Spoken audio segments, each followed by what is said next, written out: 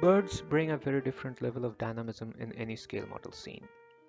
Whether you're building a diorama or a model train layout, addition of even one flying bird can transform a scene to a soaring height.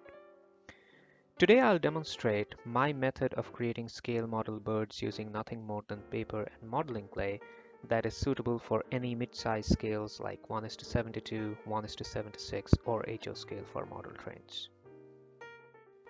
It is always good to start with a large bird. I am building a scene in the Caribbean island, so gulls are a natural choice.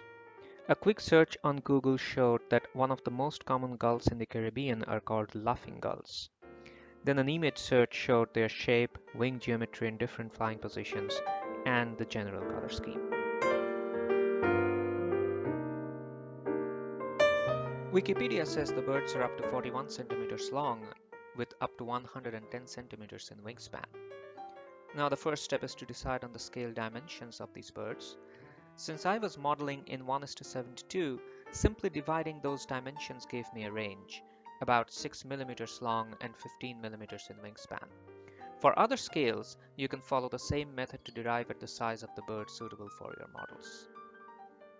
Once decided on the size, I took a 75 GSM watercolor paper and drew a 2D outline of the body and the shape of the wing as it would be seen from the top.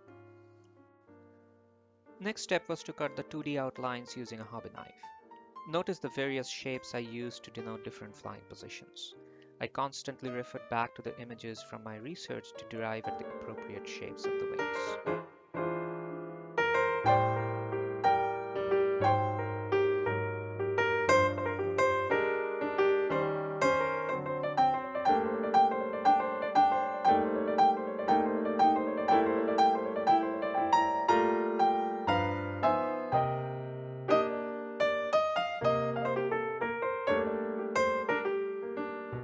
Then I took the 2D outlines and folded the wings in appropriate shapes for specific flying positions.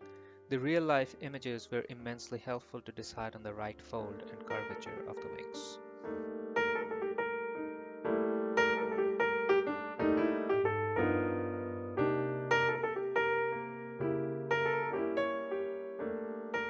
Once the wings took shape, it was time to start sculpting the body. For this I used white modeling clay. A small amount should suffice for all 4 birds.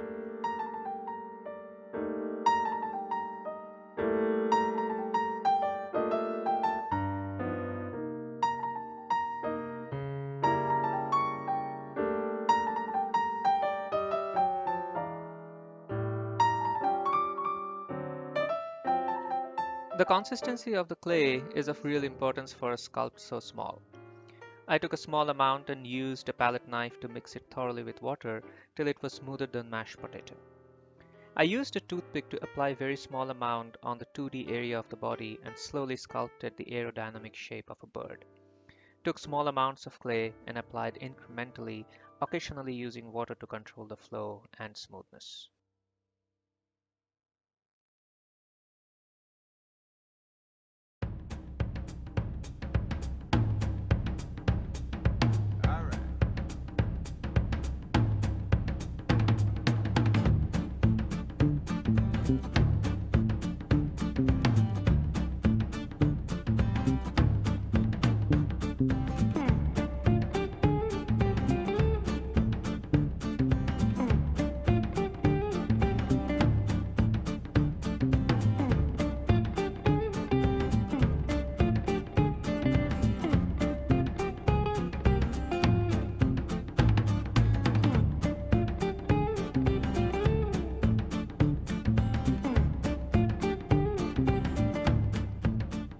I use the fine, pointed end of the toothpick to manipulate the clay to form the beak.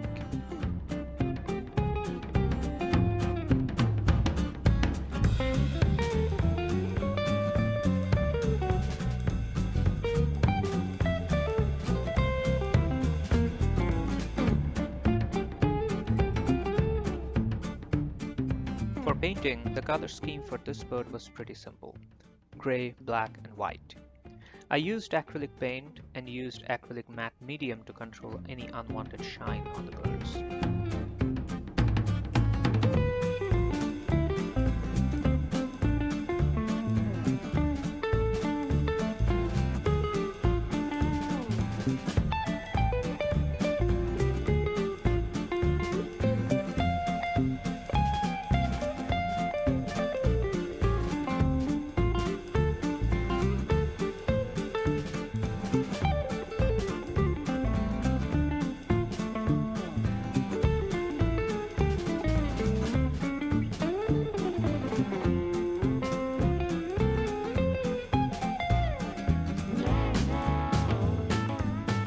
I use the bristles of my flat brush to add the texture of feather.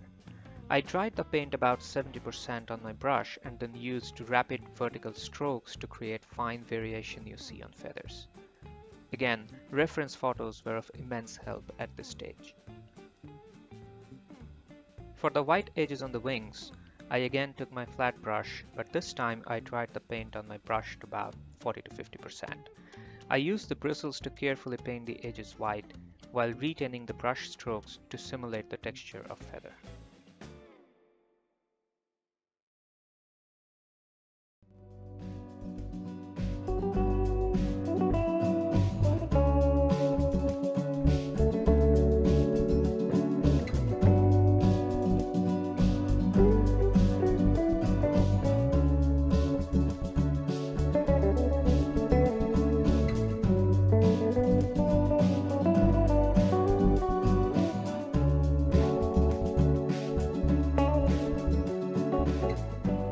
Once the wings and the body were done, I painted the head and the legs dark gray.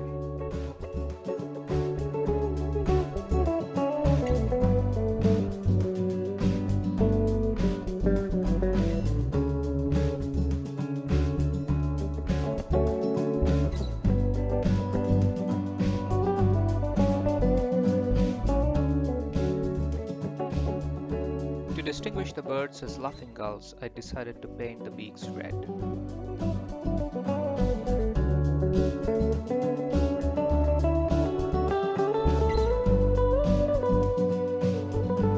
I used super glue gel to fix the birds to the supporting objects.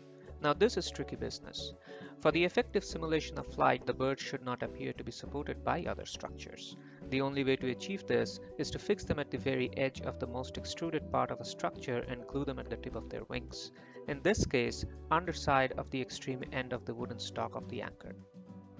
Super glue is best suited for the job, but you have to ensure to add sparingly and be careful that over-application of super glue doesn't ruin the models. The lightness of paper construction also helps in this occasion. As the photos will show, another option is to glue them at the tip of an extruded leaf or a branch of a tree. A trial and error before applying the glue is recommended to find the most effective spot, keeping in mind the most common viewing angle of the scene.